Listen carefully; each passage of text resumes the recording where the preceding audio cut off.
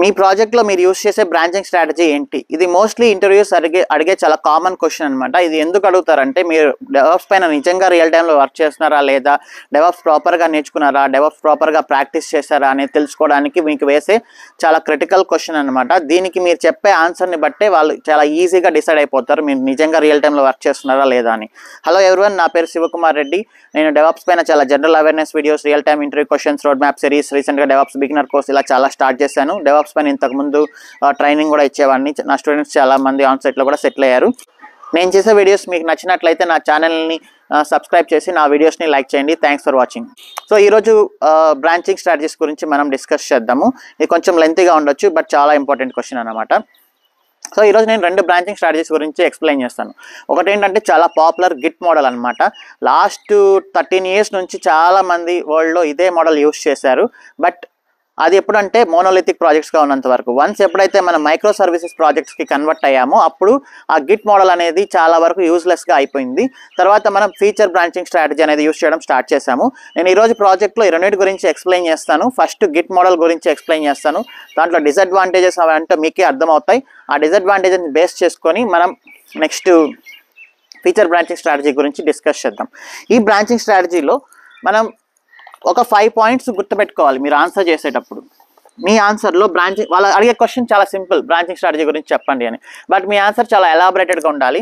దాంట్లో పాయింట్స్ ఏంటంటే మీరు మ్యాండేటరీగా మెన్షన్ చేయాల్సింది మీ బ్రాంచింగ్ స్ట్రాటజీ నేమ్ ఏంటి, లాంగ్ లీవ్డ్ బ్రాంచెస్ ఏంటి, షార్ట్ లీవ్డ్ బ్రాంచెస్ ఏంటి. దాని తర్వాత సోర్సు, డెస్టినేషన్. ప్రతి బ్రాంచ్కి ఒక సోర్సు, ఒక డెస్టినేషన్ బ్రాంచ్ ఉంటుంది, అవేంటి. తర్వాత ఎలా మర్జ్ చేస్తారు, కాన్ఫ్లిక్ట్స్ని ఎలా రిజాల్వ్ చేస్తారు.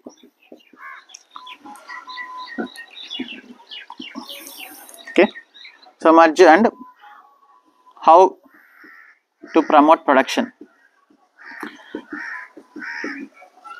సో మీ కోడ్ని డెవలప్మెంట్ నుంచి ప్రొడక్షన్ వరకు సక్సెస్ఫుల్గా ఎలా మీరు మూవ్ చేసుకుంటూ వెళ్తారు. ఈ 5 points కానీ మీరు మీ ఆన్సర్లో డీటెయిల్గా ఎక్స్ప్లెయిన్ చేయగలిగితే అక్కడ ఇంటర్వ్యూర్ చాలా సాటిస్ఫైగా ఫీల్ అవుతాడు. మీకు మోస్ట్లీ జాబ్ వచ్చే ఛాన్స్ చాలా ఎక్కువ ఉంటుంది అనమాట. సో ఫస్ట్ మనం గిట్ మోడల్ గురించి డిస్కస్ చేద్దాం, తర్వాత ఫీచర్ బ్రాంచింగ్ స్ట్రాటజీ గురించి డిస్కస్ చేద్దాం. సో గిట్ మోడల్ అనేది naive.com అనే దాంట్లో మీకు క్లియర్గా ఉంటుంది మొత్తం ఎవ్రీథింగ్. దాన్ని రిఫర్ చేయండి. నేను కూడా దాన్ని రిఫర్ చేస్తే మీకు ఇక్కడ ఎక్స్ప్లెయిన్ చేస్తున్నాను. అండ్ మేము ఇంతకుముందు యూజ్ చేసాం ఇది. సో దీంట్లో ఏంటంటే ఫస్ట్ థింగ్ గిట్ మోడల్ అని చెప్పేయచ్చు నేమ్.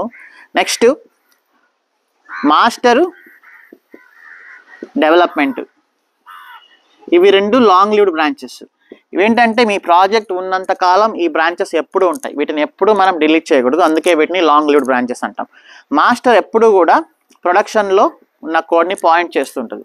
డెవలప్మెంట్ అండ్ ఎప్పుడు కూడా అహెడ్ ఆఫ్ మాస్టర్ ఉంటుంది, ఎందుకంటే దీంట్లో మనం కొత్త డెవలప్మెంట్స్ ఎప్పుడూ చేస్తుంటాం. న్యూ ఫీచర్స్ అన్నీ ఇక్కడ డెవలప్ అవుతుంటాయి. సో ఈ పాయింట్స్ గుర్తుపెట్టుకోండి. లాంగ్ లీవ్డ్ బ్రాంచెస్ మాస్టరు, డెవలప్మెంట్ ఎప్పుడు కూడా మాస్టర్ కంటే ముందు ఉంటుంది, ఎందుకంటే నెక్స్ట్ రాబోయే ఫీచర్స్ అన్నీ ఇక్కడ ఉంటాయి. ఇవి మెయిన్ బ్రాంచెస్. షార్ట్ లీవ్డ్ బ్రాంచెస్ వచ్చేసి feature branch, release branch, hot fix branch. ఇప్పుడు వీటి గురించి మనం డిస్కస్ చేద్దాం.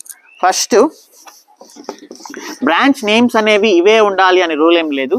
బ్రాంచ్ నేమ్స్ ఏవైనా ఉండొచ్చు. డెవలప్మెంట్ ఇంటిగ్రేషన్ అని కూడా అంటాం మేము కొన్నిసార్లు. సో ఇప్పుడు master branch, development branch. Main బ్రాంచెస్లోకి ఎప్పుడు కూడా మనం కమిట్స్ అనేవి డైరెక్ట్గా చేయము. ఓకే, సో మీరు ప్రాజెక్ట్ స్టార్టింగ్లో ఏంటంటే మేబీ ఒక మేనేజర్స్ కానీ లీడ్స్ కానీ డైరెక్ట్గా కమిట్స్ చేసి ఉండొచ్చు, బట్ అది స్టార్టింగ్లో మాత్రమే. వన్స్ ప్రాజెక్ట్ రన్నింగ్లోకి వచ్చిన తర్వాత ఎవరు కూడా వీటిలోకి కమిట్స్ చేయకూడదు. అలా చేయకుండా మనం సెట్టింగ్స్ చేసి ఉంటాం డెవాప్స్ ఇంజనీర్గా. Okay, so master, development. So development source వచ్చేసి మాస్టరు, డెస్టినేషన్ కూడా మాస్టరే అనమాట. ఓకే, తర్వాత ఫీచర్ బ్రాంచ్. ఇవి చాలా ఇంపార్టెంట్.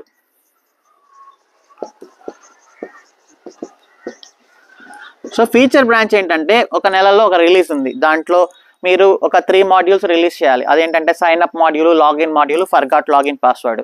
సో ఇది రిలీజ్ చేయాలి అనుకున్నప్పుడు దీనికి 3 డెవలపర్స్ని అసైన్ చేస్తారు. ఒక్కొక్క ఫీచర్ ఒక్కొక్క డెవలపర్ని హ్యాండిల్ చేస్తారు అనమాట.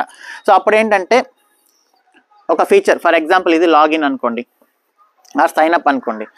డెవలపర్ 1 ఏం చేస్తాడంటే డెవలప్మెంట్లోంచి కోడ్ని తీసుకొని ఒక బ్రాంచ్ క్రియేట్ చేసుకొని దీంట్లో డెవలప్ చేసుకుంటూ వెళ్తాడు. సో అతను ఎప్పుడైతే ఓకే నా ఫీచర్ కంప్లీట్ అయింది అనుకున్నప్పుడు దీన్ని డెవలప్మెంట్లోకి మర్జ్ చేస్తాడు. సో ఇక్కడ సోర్స్ వచ్చేసి డెవలప్మెంట్ బ్రాంచ్, డెస్టినేషన్ వచ్చి కూడా డెవలప్మెంట్ బ్రాంచ్ అనమాట. మీరు కోడ్ని పుష్ చేసే ముందు ఒక రూల్ గుర్తుపెట్టుకోండి, గిట్లో ఎప్పుడు కూడా పుల్ బిఫోర్ పుష్. ఇది బ్లైండ్గా ప్రతి ఒక్కరూ ఫాలో అవ్వాల్సిన రూల్ అనమాట. దీంట్లో ఎలాంటి ఎక్సెప్షన్ లేదు. Pull before push. పుష్ కూడా ఏంటంటే పుల్ రిక్వెస్ట్ ద్వారా చేయాలి మెయిన్ బ్రాంచెస్లోకి. ఎప్పుడు కూడా డైరెక్ట్ పుష్ ఎప్పుడు చేయకూడదు. పుల్ రిక్వెస్ట్ రైస్ చేసేటప్పుడు టీమ్ మెంబర్స్ దాన్ని రివ్యూ చేసి తర్వాత అంతా ఓకే అయితే వాళ్ళు ఓకే కొడతారు, అప్పుడు మీరు మర్జ్ చేయాలి. అది ప్రాపర్ వే అనమాట. సో ఈ 2 points full before push, but how you merge is through pull request only. ఇది సో డెవలపర్ 1 డెవలపర్ 2 అందరూ చేసుకుంటూ వస్తారు, ఫైనల్గా డెవలప్మెంట్లోకి పుష్ చేసుకుంటూ వస్తారు. జనరల్గా బ్రాంచెస్ నేమ్ ఎలా పెట్టుకోవచ్చు అంటే మీకు ఒక జీరా క్రియేట్ చేస్తారు, ఒక ticket ID. For example me team name అనుకోండి, మీ టీమ్ నేము టికెట్ నెంబర్ 1023. సో ఇది అసైన్ చేస్తారు. మీకు అసైన్ చేసినప్పుడు ఈ నేమ్తోనే మీరు ఒక బ్రాంచ్ క్రియేట్ చేసుకోవచ్చు, ఎందుకంటే ఫ్యూచర్ రెఫరెన్స్కి చాలా యూస్ఫుల్గా ఉంటుంది. మీరు చేసే కమిట్ మెసేజ్లో కూడా ఫస్ట్ ఈ జీరా టికెట్ మెన్షన్ చేయండి. ఇది కూడా ఫ్యూచర్లో రెఫరెన్స్కి యూజ్ అవుతుంది అనమాట. ఈ రకంగా మీరు ఫీచర్ని డెవలప్ చేసుకుంటూ వెళ్ళి పుల్ రిక్వెస్ట్ ద్వారా డెవలప్మెంట్లోకి పుష్ చేస్తారు. ఒక పాయింట్ ఆఫ్ టైంలో 3 డెవలపర్స్ చేంజెస్ని కంప్లీట్ చేసి డెవలప్మెంట్ని కోడ్ అంతా డెవలప్మెంట్లోకి వచ్చింది అనుకోండి. ఇప్పుడు దీన్ని మనం ఎలా నెక్స్ట్ బ్రాంచెస్లోకి నెక్స్ట్ ఎన్విరాన్మెంట్స్లోకి పుష్ చేస్తాం అనేది మంచి డిస్కషన్. ఇప్పుడు డెవలప్మెంట్ రెడీ అయిపోయింది. ఇప్పుడు రిలీజ్ బ్రాంచ్ అనేది ఒకటి క్రియేట్ చేయాలి. అదేంటి మీ ప్రాజెక్ట్ వర్షన్ 1.0. ఇక్కడ డెవలప్లో కోడ్ ఉంది. మీరేం చేస్తారు, ఇక్కడ ఇంకొక బ్రాంచ్ క్రియేట్ చేస్తారు. దీని సోర్స్ వచ్చేసి డెవలప్మెంట్, బట్ డెస్టినేషన్ వచ్చేసి ఫస్ట్ మాస్టర్. అది ఎప్పుడంటే మీరు ఒక బ్రాంచ్ క్రియేట్ చేశాక దీన్ని QAలోకి రిలీజ్ చేయండి. ప్రీ ప్రాడ్, పర్ఫార్మెన్స్, ఇలా అన్ని ఎన్విరాన్మెంట్స్లో మీరు మీ కోడ్ని టెస్ట్ చేసినప్పుడు కొన్ని డిఫెక్ట్స్ వస్తాయి. ఆ డిఫెక్ట్స్ని ఇక్కడే డెవలపర్స్ క్లియర్ చేసుకుంటూ వెళ్తారు. దీంట్లో ఫీచర్స్ని డెవలప్ చేయకూడదు, ఓన్లీ డిఫెక్ట్స్ని మాత్రమే క్లియర్ చేసుకుంటూ వెళ్ళాలి. ఒక పర్టికులర్ టైంలో ఇక్కడ ఎవ్రీథింగ్ సక్సెస్ అయిపోయింది, అన్ని బ్రాంచెస్ సక్సెస్ అయిపోయినప్పుడు దీన్ని ఏం చేస్తామంటే మనం మాస్టర్లోకి మర్జ్ చేస్తాం. అగైన్ పుల్ రిక్వెస్టే అనమాట. ఓకే, మాస్టర్లోకి మర్జ్ చేసినప్పుడు ప్రొడక్షన్ రిలీజ్కి అనేది వెళ్తుంది code. So it goes to production success అయినప్పుడు మనం మళ్ళీ డెస్టినేషన్ డెవలప్మెంట్లోకి మర్జ్ చేస్తాం. అంటే ఈ కోడ్ మనకి డెవలప్మెంట్లోకి కూడా వస్తుంది. సో ఈ రకంగా ఒక రిలీజ్ అనేది సక్సెస్ అయిపోయినట్టు. మళ్ళీ అప్పుడు ఏం చేస్తారు, మళ్ళీ నెక్స్ట్ రిలీజ్ ఆఫ్టర్ 1 మంత్ ఉంటుంది. మళ్ళీ దీని నుంచి ఫీచర్ బ్రాంచెస్, మళ్ళీ రిలీజ్ బ్రాంచెస్ అలా క్రియేట్ చేసుకుంటూ వెళ్తాం. ఇప్పుడు వన్స్ ఇది అయిపోయాక ఈ రిలీజ్ బ్రాంచ్ని మీరు కాన్ఫిడెంట్గా డిలీట్ చేసుకోవచ్చు. ఆ హిస్టరీ అంతా గిట్ అనేది స్టోర్ చేస్తుంది. అలానే ఇంతకుముందు డెవలపర్స్ క్రియేట్ చేసిన ఫీచర్ బ్రాంచెస్ని కూడా కాన్ఫిడెంట్గా డిలీట్ చేసుకోవచ్చు. సో ఇది ఫీచర్ రిలీజ్. ఈ 2 చాలా ఇంపార్టెంట్. హాట్ ఫిక్స్ అనేది చాలా రేర్గా వస్తుంది. హాట్ ఫిక్స్ని ఎలా మేనేజ్ చేయాలో చూద్దాం.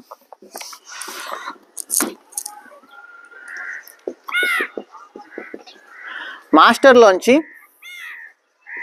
ఎందుకంటే ఇది ప్రొడక్షన్లో ఉంది కాబట్టి మాస్టర్లోంచి మనం ఇమీడియట్గా హాట్ ఫిక్స్ బ్రాంచ్ క్రియేట్ చేసి దీంట్లో మనం చేంజెస్ చేసుకుంటూ వెళ్ళి ఫస్ట్ తిరిగి ఈ చేంజెస్ని మీరు మళ్ళీ టెస్ట్ చేయాలి. అన్నింటిలో తిరిగి మనం మాస్టర్లోనే మర్జ్ చేసి ఇక్కడ ప్రొడక్షన్ రిలీజ్ అయిపోయాక మళ్ళీ దీన్ని తీసుకెళ్ళి మీరు డెవలప్మెంట్లో చేయాలి. సో మీరు ఏ చేంజెస్ చేసినా కూడా ఫైనల్గా ఆ చేంజెస్ ఈ మెయిన్ బ్రాంచెస్ మాస్టర్లో కానీ డెవలప్మెంట్లో కానీ పక్కాగా ఉండాలి. ఓకే, ఎందుకంటే ఇది మీరు చేసిన చేంజెస్ మళ్ళీ నెక్స్ట్ రిలీజ్లో మిస్ అవ్వకుండా డెవలప్మెంట్లోకి వచ్చేసినప్పుడు ఇంకా ఫీచర్ బ్రాంచెస్ వాటందరూ ఏంటంటే ఆటోమేటిక్గా పుల్ చేసుకుంటారు. ఓకే, సో ఇది హాట్ ఫిక్స్ బ్రాంచ్ అనమాట. సో ఇందాక నేను చెప్పిన 5 పాయింట్స్కి ఆన్సర్స్ మోస్ట్లీ ఇక్కడ వచ్చేసినాయి. మెర్జింగ్ అనేది పుల్ రిక్వెస్ట్ ద్వారా చేయాలి. కాన్ఫ్లిక్ట్స్ వచ్చినప్పుడు ఏం చేయాలి, అసలు కాన్ఫ్లిక్ట్స్ అంటే ఏంటి? ఇప్పుడు ఒక ఫైల్ ఉంది, ఫైల్ 1, దాంట్లో లైన్ 1 లైన్ 2 ఉంది. ఇప్పుడు డెవలపర్ 1 ఈ ఫైల్ మీద పనిచేస్తున్నాడు, డెవలపర్ 2 దీని మీద పనిచేస్తున్నాడు అనుకోండి. సో నేనేం చేస్తానంటే లైన్ 3 నుంచి కోడ్ రాయడం స్టార్ట్ చేస్తాను, ఇతను కూడా లైన్ 3 నుంచి కోడ్ రాయడం స్టార్ట్ చేస్తాడు. మీరు డెవలప్మెంట్లోకి పుష్ చేసినప్పుడు ఇక్కడ ఒక డిఫరెంట్ కోడ్ ఉంది, ఇక్కడ ఒక డిఫరెంట్ కోడ్ ఉంది, అప్పుడు గిట్ ఎర్రర్ త్రో చేస్తుంది. ఇదేంటి మీరు డిఫరెంట్గా కోడ్ రాస్తున్నారు, నేను ఏం చేయాలో నాకు తెలియదు అని కాన్ఫ్లిక్ట్ రైస్ చేస్తుంది. అప్పుడు ఏం చేయాలంటే డెవలపర్స్ వీళ్ళిద్దరూ కలిసి కూర్చొని డిస్కస్ చేసి ఏ కోడ్ అవసరము ఏ కోడ్ అనవసరం అని తెలుసుకొని దాని తర్వాత అక్కడ గిట్ అనేది కాన్ఫ్లిక్ట్స్ వచ్చినప్పుడు కొన్ని ర్యాండమ్గా కొన్ని కోడ్స్ పెట్టేసి ఉంటుంది అనమాట.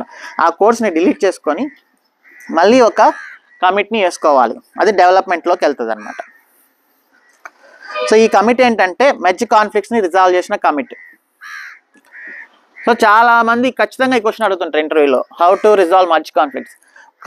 అసలు కాన్ఫ్లిక్ట్ ఎందుకు వస్తుంది అనేది ఎక్స్ప్లెయిన్ చేయాలి. Git throws the conflict when there is a different lines of code at the same number of line అన్నప్పుడు.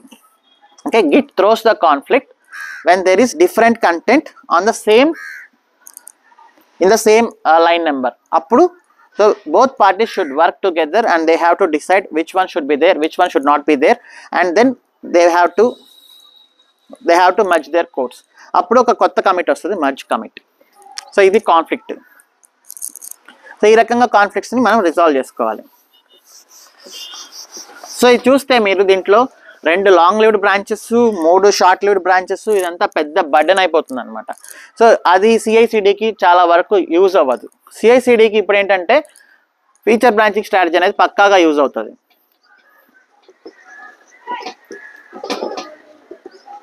దీంట్లో ఒక డెవలపర్కి ఇంకొక డెవలపర్కి సంబంధమే ఉండకుండా ఎవరి పార్టీకి వాళ్ళు చేసుకుంటూ వెళ్ళిపోవచ్చు. అది ఎలా అంటే ఇక్కడ మెయిన్ బ్రాంచెస్ వచ్చేసి మాస్టరు, ఇంటిగ్రేషను, ఈ 2 మెయిన్ బ్రాంచ్ అనమాట. ఇంకా ఏది క్రియేట్ చేసినా కూడా దాన్ని మీరు ఫీచర్ బ్రాంచ్ అనొచ్చు. ఇక్కడ మాస్టర్లోకి మర్జ్ చేయడం అలా ఏముండదు. ఇదేంటంటే జస్ట్ ఒక టిప్ అనమాట. It points the latest commit went into production. So integration అనే దానికి ఇక్కడ మెయిన్ ప్రిఫరెన్స్. మాస్టర్ని మనం ఎప్పుడు డిస్టర్బ్ చేయం, జస్ట్ దాని టిప్ని ఒక కమిట్కి ఎప్పుడు పాయింట్ చేసి ఉంటాం, ఎందుకంటే ప్రొడక్షన్లో రన్ అయ్యే కోడ్ ఇది అని. సో ఇంటిగ్రేషన్ బ్రాంచ్ ఒక పాయింట్లో ఉంది.